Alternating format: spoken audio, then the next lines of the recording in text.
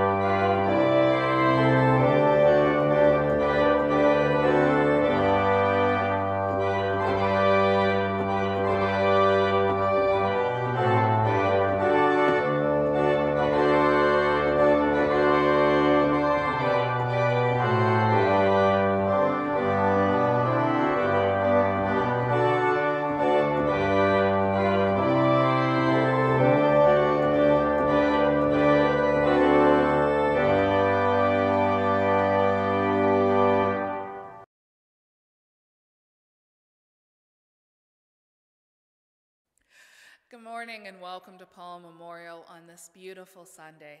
We're so glad you could join us for our virtual service. Just a reminder, you can find the words to our hymns on our website. If you'd like to sing along, you will find them there. Another reminder is that on Sunday, March the 21st, we will be having our annual general meeting. If you have not received a copy of the AGM report, or you would like a physical copy, please let me know as soon as possible, and I'll be happy to get a copy to you. Now let us come before our God. Let us pray.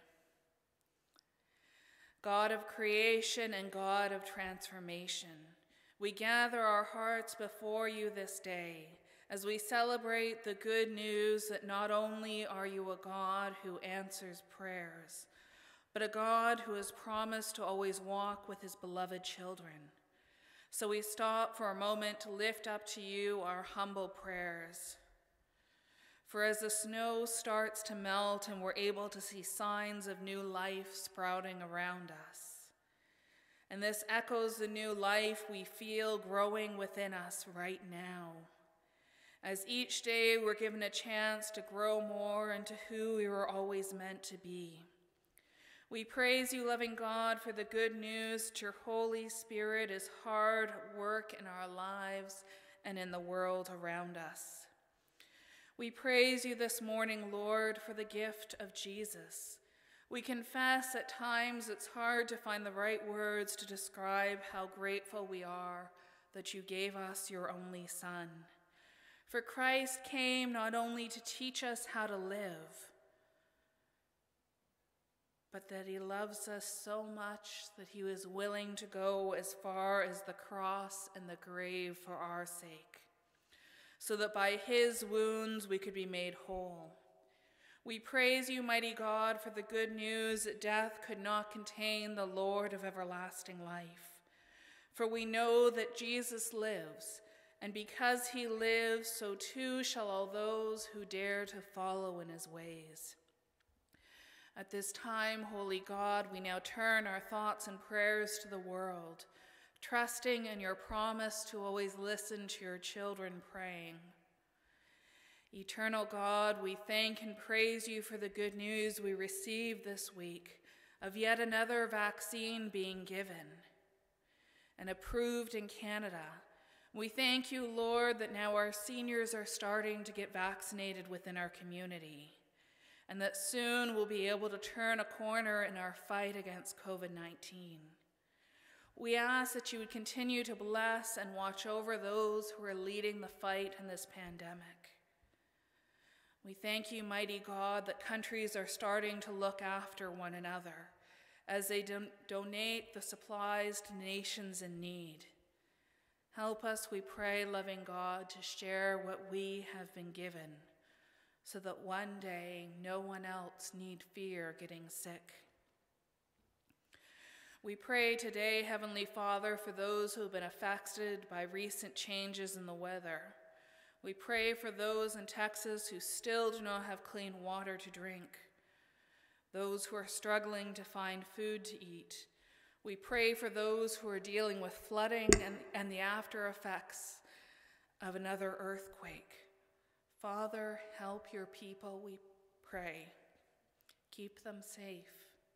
Help them find all the support they need for the challenges they face, and let them know that they are not alone.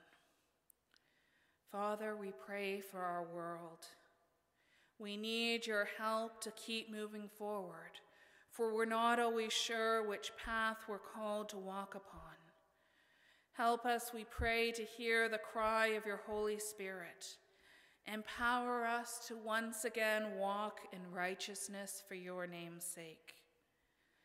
We lift up to you, loving God, those in our life who are ill, those who are waiting for surgery, those who feel lonely and afraid. Send your Holy Spirit to rest upon your people, for we know that we need you in our life. Lastly, God, we pray for ourselves. Grant to us your holy peace, so that we in turn might share your peace with those around us. Give to us the strength we need to dare to love as you call us to love, to serve as you taught us to serve, to follow Jesus wherever we may go. All this we pray in Jesus' name, who taught us how to pray by saying, Our Father, who art in heaven, hallowed be thy name.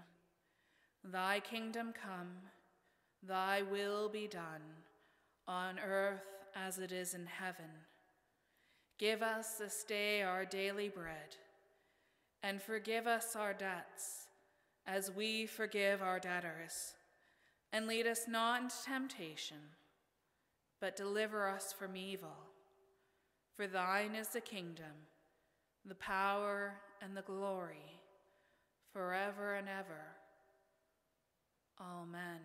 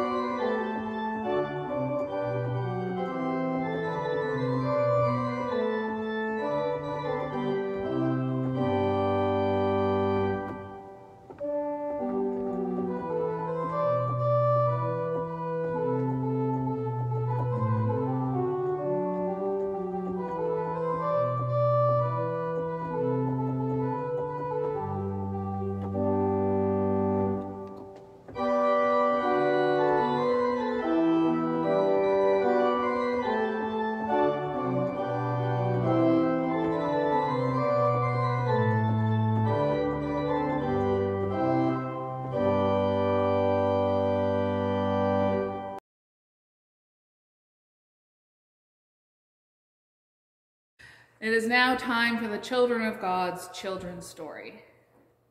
Now, I have a question for you guys. Have any of you ever gotten mad? You know, you've gotten upset because you want to do something and your parents tell you no. Have any of you maybe thrown a temper tantrum? If you ask my mom, she will tell you that I did that a lot.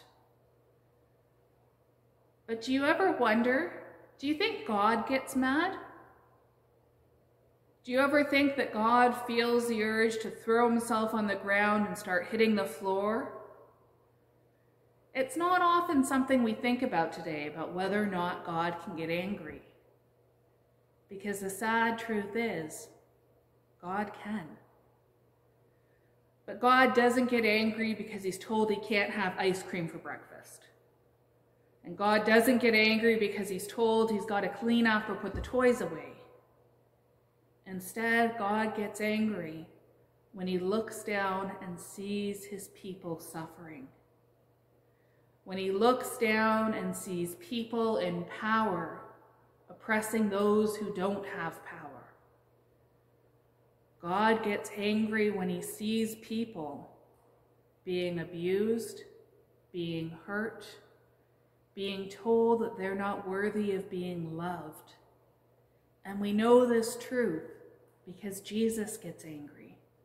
In this morning's scripture reading, we're going to hear the story about Jesus at the temple. And Jesus was angry. The temple was like our church, except it was one for the entire nation. So anyone who wanted to talk to God would go to the temple. Except when you entered the temple, rather than seeing people being close to God and celebrating the good news that God was with them, they were interrupted with stories and people shouting, going, "Buy this sheep! Change your money here!" Does that sound like that would be useful to helping you pray? And so Jesus got angry because people were trying to make money off of the relationship that people wanted to have with God. And so he flips over the tables and chases out those who are being bad from the temple. God was angry because people were taught to believe that unless they had enough money to buy special gifts to give to God, that they couldn't talk to the Lord. And that's just one of the times where God was angry. When we read the Bible, we often hear of other stories where God was angry at his people because they didn't follow in his ways. But what's also amazing is every time after God was angry, we're also told that God still loves us, that God still forgives us.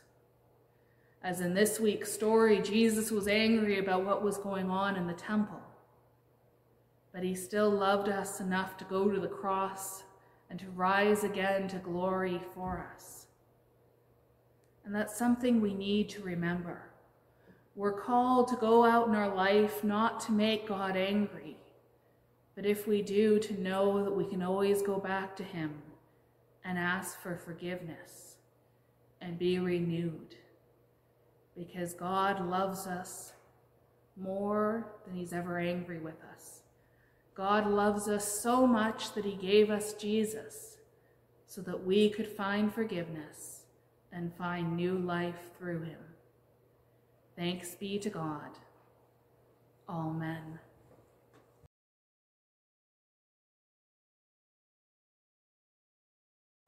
Good morning. The scripture readings, the first reading will be from 1 Corinthians, verse 1, 13 to 22. Is Christ divided? Was Paul crucified for you? Were you baptized in the name of Paul? I thank God that I did not baptize any of you except Crispus and Gaius, so no one can say that you were baptized in my name. Yes, I also baptized the household of Stephanas. Beyond that, I don't remember if I baptized anyone else.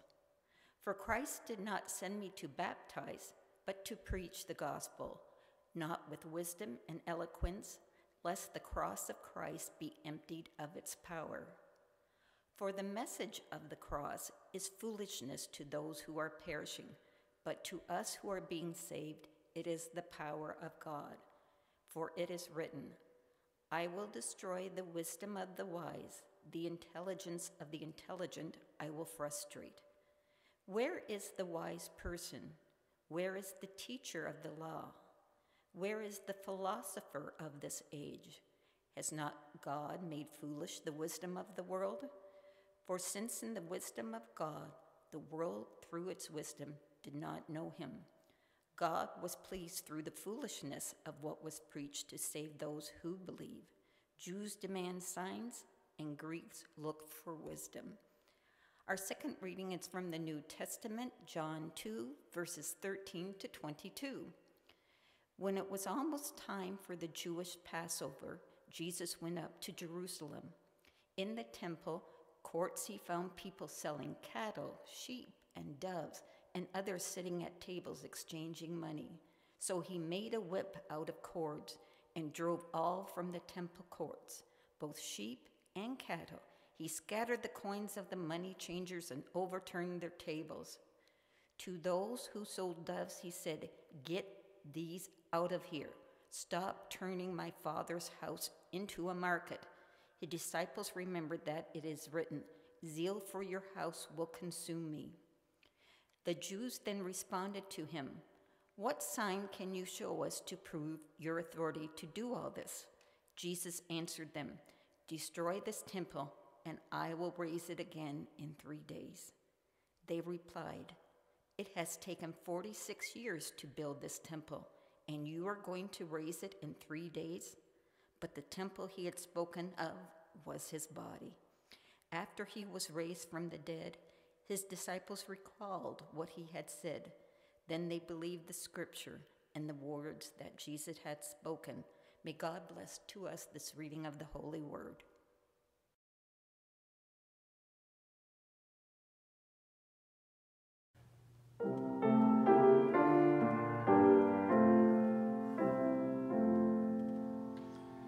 Lord, speak to me that I may speak in living echoes of your tone. As you have sought, so let me seek your erring children lost and lone. Oh, lead me, Lord, that I may lead the wandering and the wavering feet. Oh, feed me, Lord, that I may feed your hungry ones with manna sweet. Oh, teach me, Lord, that I may teach the precious truths that you impart, and wing my words that they may reach the hidden depths of many a heart. Oh, fill me with your fullness, Lord, until my heart shall overflow in kindling thought and glowing word, your love to tell, your praise to show. Oh, use me, Lord, use even me, just as you will, and when and where, until at last your face I see, your love, your joy, your glory share.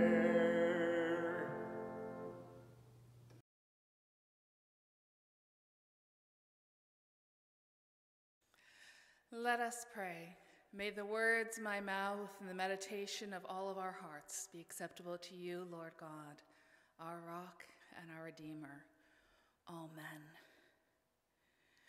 When was the last time you had a good old-fashioned meltdown? Can you remember the last time you saw red and wanted to start throwing things around because it might make you feel better? Truthfully, it's not something we often think about today, as it's considered impolite to do such things in public. It's also considered impolite to admit that it happens in the privacy of our own homes, because we're trained for a young age to believe that behavior like that is wrong. It's excusable in small children if they've yet to find the right words to describe what's going on in their minds. But once they have gained that skill, they're strongly discouraged to vent in such a way. And for most of the time, this is a good thing. Could you imagine if everyone let out their anger and frustration anytime they felt like it? Picture going to a grocery store and seeing a grown man throwing himself on the ground in a fit because they dared to run out of his favorite ice cream. Or a drive-through and a person's having a meltdown every time they have to wait more than 20 seconds to get their coffee. Or even a person throwing a fit because they didn't like what was being preached on a Sunday morning, because they didn't get to sing their favorite hymn, or because the minister dared to go over the allotted time. All of these things seem rather ridiculous, and it's hard to imagine anyone getting upset about things that happen in any given day. And yet, sometimes it does. I've worked in the customer service industry, and I've seen people melt down over the smallest things. I learned to duck when someone is throwing Pop-Tarts at your head because they didn't like the fact that there was a limit to how much they could buy. And some adults today have not learned to hold their temper when things do not go their way. And this might be why I sometimes feel uncomfortable with this morning's gospel reading.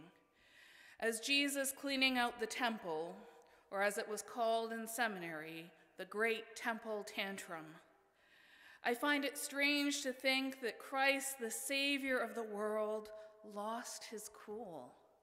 He starts flipping tables and chasing people away from a temple in rage.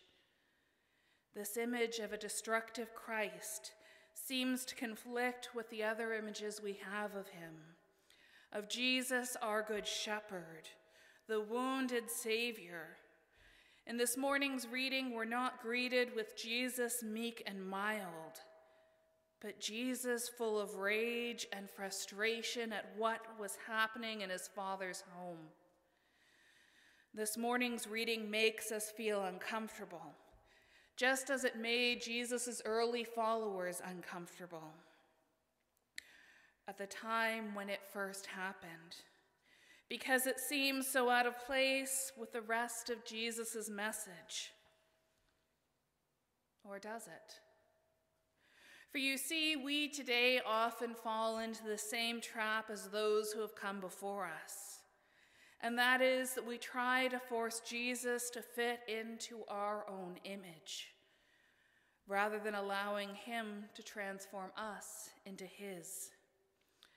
And so we often tend to focus only on the image of Jesus that's easy for us to follow and accept. This is often why our pews tend to be filled at Christmas and Easter, as both the baby in the manger and the risen Christ don't ask us to change that much for their sake. As the sermons tend to focus on the celebration of the good news, rather than how we're called to allow this good news to transform us for the sake of the gospel. And while it's wonderful that these people join us for these great events and celebrations, there is more to our story than just the birth and resurrection of our Lord. And we, as his followers, are called to dive deeper into his life and his truth than we may be comfortable with. Because our world is not yet how it should be. And that means there's still a lot of work for us to do, even if this work is not as easy as we might like. So this morning, we're invited to take a closer look at what caused Jesus to lose it in the temple of the Lord, and discover anew what the story has to teach us about how we should try to live our life as God's people. For there was a method to Jesus' madness, and if we don't learn from this story, then we're destined to repeat it. We approach this week's story. It's important to keep in mind that this is not the first time that Jesus was in the temple of the Lord. We know that Jesus was there beforehand because the gospel tells us. It was common for people to teach in the temple courtyard, as it was there where people who hungered to know more about their God gathered. Teaching in the temple ground was as common as hearing a sermon in the church sanctuary. So we need to ask ourselves, what was different this time than all the other times when Jesus stood and taught in the temple? What was it that led him to show his disgust at what was being done in God's house? And the main difference was timing. This great event happens near the end of Jesus' life. He had turned his face towards Jerusalem, towards the cross. He knew that his days were numbered, so he did what he wanted to do from day one. Christ chased out those who were seeking to make a profit on the back of God's people. As the tables that Jesus flipped, and the men who Christ chased out of the temple square, they were not there to worship the Lord. They had gathered to make money. These were the merchants who sold animals to be sacrificed in the name of the Lord, those who offered for a high fee to change your money to the proper silver coin that could be given to God. This group of people were clustering up in the courtyard of the temple, a place where anyone could come and worship God. They were businessmen who were seeking to make a profit by overcharging what the people thought they needed to come before God. They would charge triple the price for a gift that wanted to be given to God for thanksgiving, or to ask forgiveness and to be brought back into a right relationship with the Lord. Think of it this way. When we get back to worship as usual, how would you feel if on the way to your pew in the church hall, you were met with people hawking things that you might need for worship, such as a program for the order of service, filled with stats about how many sermons the minister had given, how many were considered good, and how many just missed the mark completely? Or you were told that due to the pandemic, we're no longer accepting normal money. We're now only accepting Australian money, and we're happy to change it for you, but the exchange rate is $2 to the dollar. Or if you wanted your child baptized, you'd have to buy the special baptismal package that includes a gown, photo ops, and ceremonial beer stein. I know this sounds ridiculous, but similar things were happening during Jesus' time. As a paywall was created between God and his people, and the more that Jesus saw this, the more it broke his heart. as he saw the people who needed God in their life being turned away or turned off because of the commerce that was happening in God's house. This is a true reason behind Jesus' rage. God's people were being denied the grace and love that God gives freely by those who wanted to put some extra coins into their pocket. This is what caused Jesus to turn violent as he flipped tables and chased people out with a homemade whip. For God's house was turned from a house of prayer into a marketplace where God's grace could be sold for an ever-changing amount. And I'd love to be able to say that after Jesus cleaned the temple, this never happened again.